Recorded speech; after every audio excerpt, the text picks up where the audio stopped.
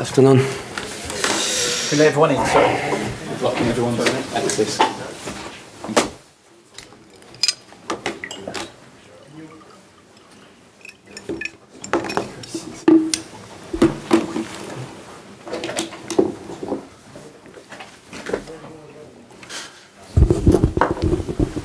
Okay, good afternoon everyone. Just to make you aware, Dele Alli is our player. He will follow after Jose. It's a roaming mic situation today, so if you do have a question, please raise your hand. That helps with simultaneous translation as well, because obviously there's no translator on the top table. So if you do have a question for Jose, please raise your hand and we'll get to you. Who'd like to take the first question? Yep, we'll go with Dan at the front. Thank you. Hi Jose, you've obviously got a very rich history in the Champions League. Can you explain how you feel about this competition and how you feel Tottenham can do in this competition this year? I love the competition as much as everyone in football. It's something that everybody dreams about winning it. And not everyone has the privilege to be a Champions League winner, which I was happy enough to do it twice. Do I want to win it for a third time? Of course, I would love it. But I know the difficulties of it. And in this moment, honestly, is not the moment to speak about it. It's the moment to qualify. Plenty of experience in the competition. I think is my game 148. And I think one of the reasons why my teams were never out in the group phase was exactly because we always thought about the group phase and we never thought about what could happen after the group phase. Group phase, 6 matches, in our case 2 matches to qualify, and that needs to be our focus. We need to focus on these 2 matches, and tomorrow is one that can give us the qualification. And we have to understand that it's not an easy match. Good opponent, good coach that I know well. We drew in Athens. That shows that there is not a big decalage between the 2 teams. So a difficult one for us, but hopefully we can get the result we need to qualify. Jose, your predecessor Mourinho suggested that part of the reason for the team's struggles this season was a kind of hangover and come down from losing the Champions League final. In your short time here, have you picked up on that at all? Is that something you suspect might be the case? No, if Mauricio says that, he knows. I think if he tells that, it's based on experience that he lived here, and probably he's also sharing a little bit of his own feelings when you are almost landing on the moon and you don't do it. I believe that the frustration is very, very high, but at the same time you look to a team like Liverpool, and they also had the frustration of not winning a final, and then the next season they reach the final for the second time and they win the competition. So I think it depends a lot on the people's mentality and the way you react to such a big disappointment. And I can imagine that to lose an European Cup final has to be a big disappointment. Okay, go to the Moose. Jose, you were the last away manager to manage at White Hart Lane. I know you've been to the new stadium, but just give us an idea of how excited you are ahead of your first game as Spurs manager at the new ground, which is probably the best ground in the world. So you want to remember me that I lost that match? No. Not again. No. I'm just reminding you that you did manage at White Hart Lane. Forget when it was. I know. I played there many times. Obviously as an opponent. I did it with 3 different clubs. I did it also in the Champions League. I won, I lost, I drew. I always loved it. There are a few stadiums where you always enjoy. Of course, you want to win, but you always enjoy the atmosphere. You always envy the support that your opponent, in this case, has. And many times I played there, I felt envy of such a strong and passionate support. I can imagine also because I've been there as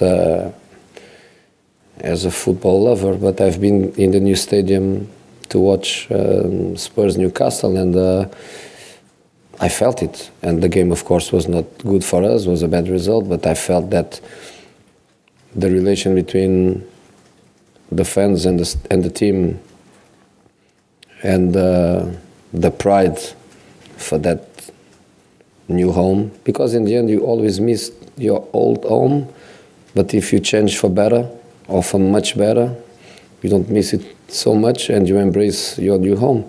So I think that's what happened with the fans. I think they just love the team, love the club, love the stadium, and I believe that that tomorrow can be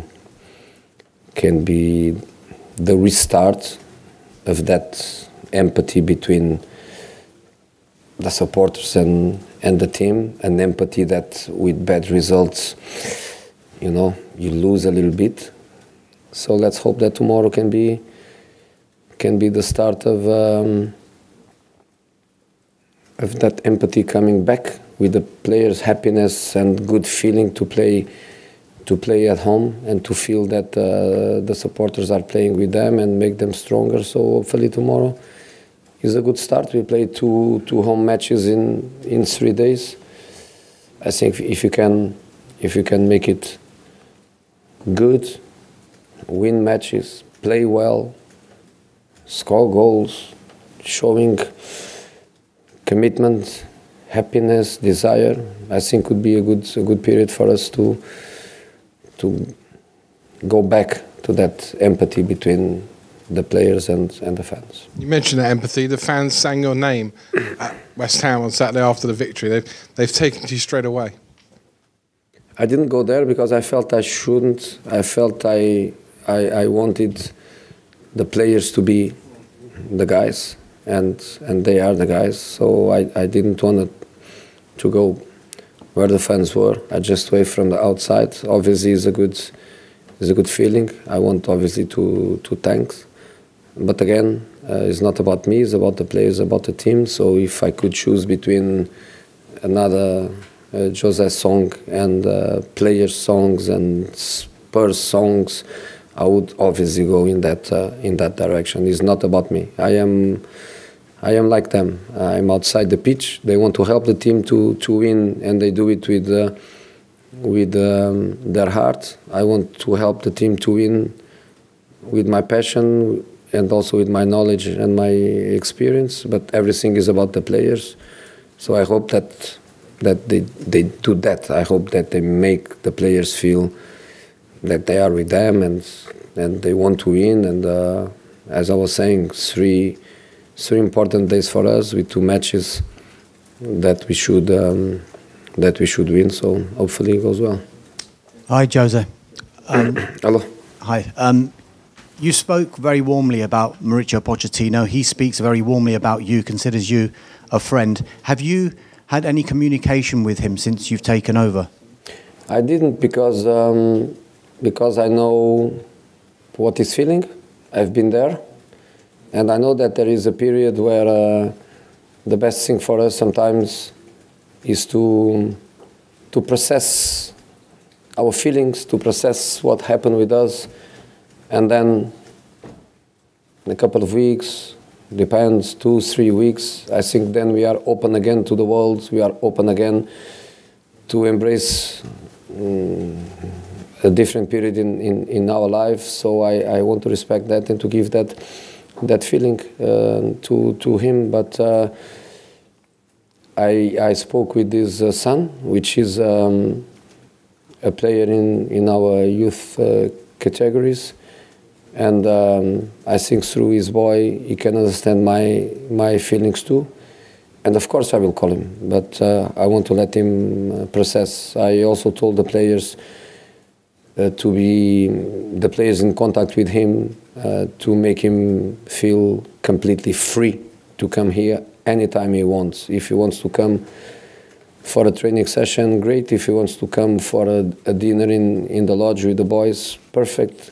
If he wants me to be, I will. If he doesn't want me to be and he wants to be just with the boys, let's do that way. So I just want him to feel that this house belongs to him. 5.5 years in football now is long time. So he must feel completely free to do what he wants to do in relation to the players and the staff and the club.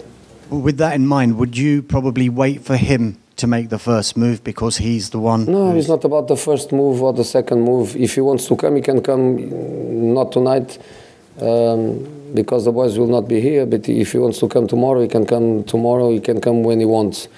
If he decides not to come, which is something normal, and he meets the players outside, he meets the players in his house, he goes out with players for dinner, that's also perfectly fine. And I will contact him when I feel that space, I needed a little bit of space to process things. When I left previous clubs, it's not in 5 or 6 days that you are again open. You take a little bit of time to process things, to understand, to think and rethink and speak with a pillow. And in a couple of weeks, he will be fine, and I will call him. Okay, question from Matt. Jose, I respect that your focus is on trying to qualify from the group, first of all. But Maurizio last season said it would have been a miracle to win the Champions League with this club. Do you think it would take a miracle to win the Champions League with Tottenham? Sometimes we use words. Sometimes we use words to try to describe things, but the words, they don't reflect exactly what it is. I would change a miracle by very difficult. I wouldn't use the word miracle, but probably I did it also a few times. Sometimes we do that. I think obviously there are teams with a different culture of victory. There are clubs and teams with a different potential, with a different experience, with a different know-how. I think all of that at this level plays a role. But with these boys, I will never be afraid of any Champions League match that comes to our faces. Again, I repeat, we need to qualify. That's the focus. I always say that not even in the last 16 I used to think about winning. It's only when my teams arrive in quarterfinals where I start having the feeling that we can do it. Still far, but on quarterfinals, last 8, I start thinking that we have a chance. But in this moment, I think we are really, really far from it. We have to qualify. But as I was saying, give me time to work, give me time to develop my ideas with these boys, and I will have no problem at all to go to any stadium to play against any big opponent in Europe or in England, and we are not going to be afraid of anyone. Okay, take a question right there. Yep. Jose, I know you said last week that you were very pleased with your squad, but since you have a rather strong connection to Zlatan Ibrahimovic, who is currently on the market, is there any possibility of him joining Tottenham anytime soon? You are right about the connection.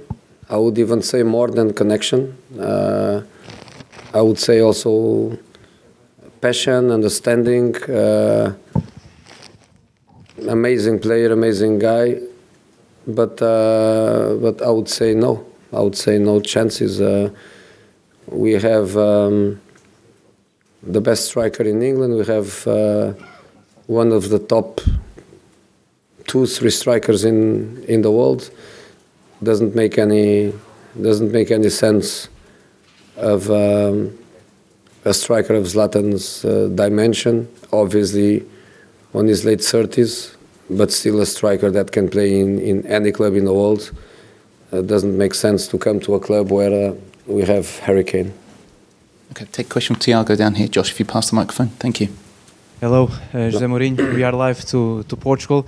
Just to say that a few moments ago, our president, Marcelo Rebelo de Sousa, salutes you and gives you a big hug and told us that he admires you a lot. My question is about Portuguese coaches. Yesterday, Carlos Carvalhal told that Portuguese coaches are almost the kings of the world because Mourinho is the king of Europe, 2 champions and 2 Europa League. No one before has won it. Manuel José, king of Africa, and now Jorge Jesus, the king of Americas. What are your opinion about this great achievement of Portuguese coaches and more recently about Jorge Jesus? Now that one thing is we cannot deny. So a Portuguese coach was champion of Europe, a Portuguese coach was champion of Africa, a Portuguese coach was an American or South American champion. So that is the reality. You know that I am really 100% Portuguese, but I don't like that we are the best coaches, we are this. No. There are many good coaches around the world. The quality is not about nationality, and I'm just really happy that we have good coaches, and at different levels we have good prestige, and with good things that we do, we open doors for new generations, we open opportunities to other people, and I know that in this moment there are so many Portuguese coaches around the world, and that if I have any responsibility on that makes me really happy. In the case of Jorge to win the Copa Libertadores with Flamengo, I'm happy for him, and that's it. Okay, we're going to finish with Matt. Ali, there's a gentleman at the back that wants a question. Then we've got a question from Sammy as well. Okay, that'll be the last 4. Matt, do you want to go first down here? Thank you. Jose, even the greatest actors in the world feel nervous ahead of a new show opening. I just wondered, are you feeling any butterflies ahead of your home unveiling? And given this is a fresh start, how much could a triumphant first night go towards making the new stadium the sort of fortress that perhaps it hasn't yet become? I have a good record in that stadium. 1 match, 1 victory with the Inter legends, where we had so much fun. No, seriously, I'm not nervous. I'm never nervous. I always feel just a little desire of the match should be tonight and not tomorrow. This waiting time is the thing that I don't like. I don't say nervous. Too many matches, too much experience to feel that way. So no butterflies, nothing strange. But it's good to start winning like we did in the last match. If you can win at home, the first game obviously is also important. But I always say the first match of my career as a head coach, I lost. And I couldn't imagine in that moment that my career would bring as much success. The 2 seasons where I won the treble, Porto and Inter, I start with a draw, and a draw at home. So 2 bad results, and we won everything. But, you know, you want to be strong, you want to win matches. Our stadium is the best stadium in the world. Probably other stadiums, they still have 10,000 more or 15,000 more spectators, but this is the best stadium in the world. I don't want to say the best fans in the world, because if I say that, people will say immediately, oh, he's saying that because he wants the Tottenham fans to love him immediately, so I'm not going to say that. But we have very, very strong fans, great mentality, great support. They go to football matches and they try to enjoy, like they did against West Ham. I could understand perfectly that they enjoy the match. So We are going to try to have a good result, to qualify, and as I was saying, part of our vision for the club, part of the club culture also, and that's always what we try to do. We try to win, we try to play well, we try to play good football, to play attractive, to play attacking like we did in the other day, so many chances to score, complete control of the game. So that's what we are going to try. Let's see if Olympiacos, if they are good guys, and they let us do that. Okay, Ali, over here. Jose, you said on Saturday that when it comes to Christian Eriksen, you need to know what's in his heart and his head about Tottenham. Have you spoken to him at all since then, or is this going to be a longer process? Yeah, I spoke with him. Obviously, I'm not going to tell you our conversation. Only me and him, we know what we spoke about. And Amazon, because I'm always connected with the cables, so they also listen to everything I say, everything I do. But the important thing is that he's committed with us. So let's not talk about his future. Let's not talk about what is going to happen. Is he leaving? Is he staying? Let's talk about his commitment for the club and for the colleagues and for the project, and he's with us. My decisions about starting, not starting him, select, not select, will be based on a perspective of a future. I cannot hide that. Will be also based on a perspective of future. We have a present, and in football we have to focus on the present, in this case on tomorrow. But it's a club where you have to think about the future, and these important decisions, obviously they have an influence on my decisions as a head coach. But the important thing is that a Christian staying or leaving is that kind of guy that easily I could understand. Proper guy, loves the club, loves the colleagues, amazing colleague in the dressing room. So it doesn't matter what, is one of us until the last day.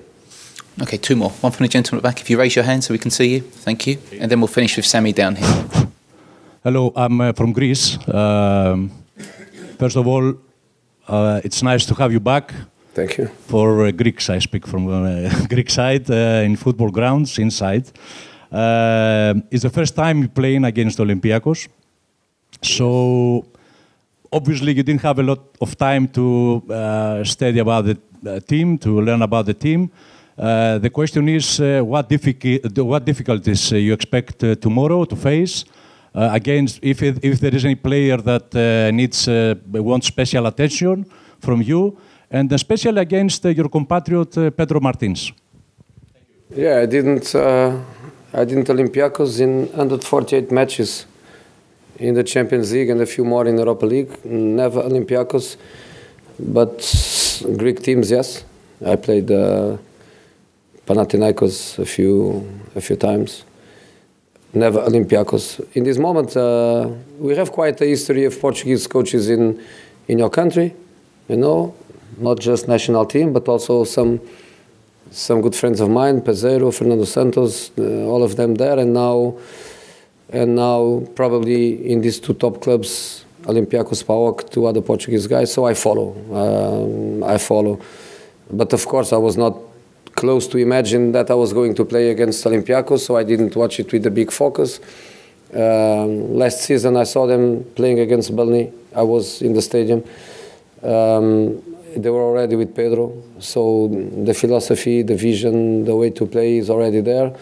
And obviously we did the homework. We have a fantastic staff here, not just the assistants I brought, but also a nice structure that the club has in place on analyze and IT people available to adapt to my way of work. So we did our homework. I respect Olympiacos as a team more than to focus on a player. It would be easier and probably nice for me to tell a few names, especially the Portuguese boys. Would be nice for them.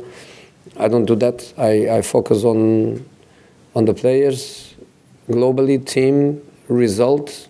We drew. We didn't win. Was not an easy match for us in Athens. So I'm not expecting an easy game too.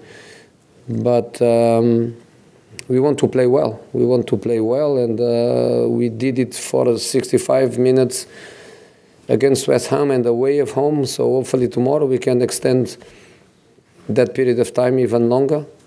And again, with such a strong support behind, we must do it tomorrow. I think that's the way we have to think. We have to forget that we have a second chance in Munich. We have to forget that there is a second match, and this one is not the match point, but we have to play like it is the match point. We have to get the result tomorrow. Okay, Sammy with the last one just here. Jose, just from the outside looking in last season, what were your reflections on the club's run to the Champions League final? I know you've had some time to work with the players. Do you feel any differently about that run? Did you think that maybe that they overachieved last season, but now you've worked with them, you can see how they managed to get to the final? I think Champions League and every knockout competition, there are details that are responsible sometimes for your success or your failure, if you want to call it a failure. The reality is that we start this competition with 32 teams in the group phase. So if you want to speak about failure and success, is success for one and 31 failure. That's a pragmatic but not a fair way to say it. Details make the difference. How many times I won in the last minute, how many times I lost in penalties, how many times details make the difference historically. So details sometimes make the difference, and a team does something magnificent when everything is going on its side, and sometimes you don't do it when you have an incredible potential to do it. In my case, for example, the season where I lost semi-finals on penalties with Real Madrid, I think that was the strongest Real Madrid of the past 15 or 20 years. We won the league with 100 points. We won the league with 126 goals. We won the league against the best Barcelona in their history. We did an amazing run in the Champions League. We go to the semi-finals. We lose on penalties in a penalty shootout where three of the best penalty takers in the world, Kaká, Ramos and Ronaldo, they all miss. We were the best team. We were the best team. We didn't win it. So sometimes details make a difference. In case of Spurs last season, just the fact to reach the final is an amazing achievement. No doubt that is an amazing achievement. They had little details that were with them. You know, the VAR, of course, was a good decision, but the VAR decision against City, of course, they fought for it. But the Lucas goal in Amsterdam, they had these little details that were side to side with them. But it doesn't matter what, to arrive in the final is an incredible achievement, but is not history. History is win. Okay, guys, thank you very much. Dele will be in shortly. Thank you. Thank you. See my friend.